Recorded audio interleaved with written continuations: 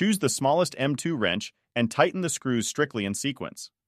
Note that when disassembling screws of positions 7 and 8, it is necessary to alternately loosen them to avoid damaging the cover due to excessive force on one side.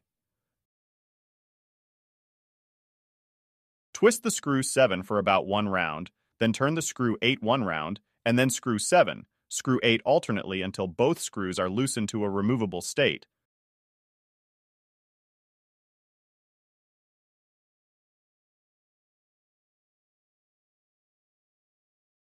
Remove both screws. After removing all screws, slightly lift the case cover upwards and tilt the head.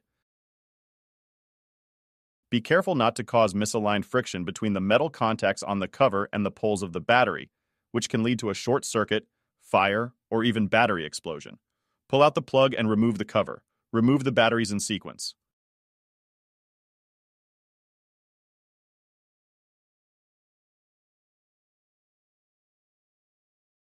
Warning: there are various types of lithium batteries available in the market, each with its own variations in quality, performance, and safety. It is recommended to directly contact Rival for purchasing battery cells for PikaBoost if you need to mount or replace the battery cells.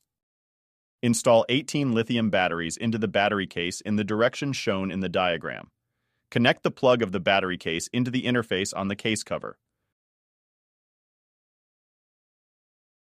Check if the plug is securely connected, and then insert excess wires into the box.